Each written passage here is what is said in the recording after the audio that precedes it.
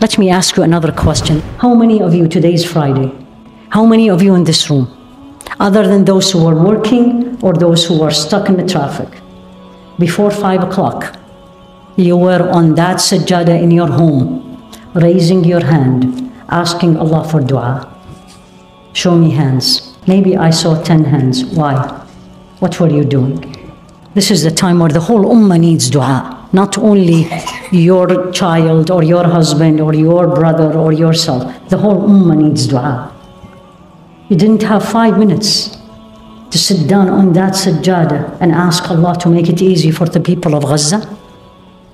On a Jumu'ah, on a Friday, where all of you know that there is an hour on a Friday. Anybody in this room doesn't know that?